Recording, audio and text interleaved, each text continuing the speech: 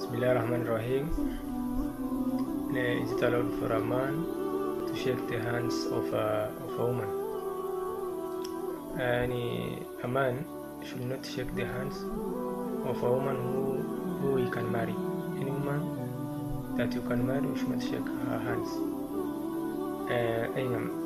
Because the evidence that the Prophet said, "Inni la usafi lisani," I don't shake the hands of the women. And Ali also she said that she never saw Prophet shaking the hands of any woman. He used to give them the bear odor allegiance by only words. There was no shaking of hands like he shook the hands of the men, but the women it was just by words.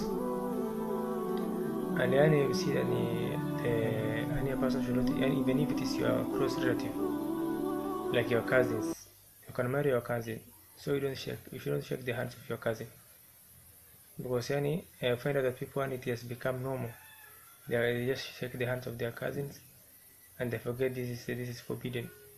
And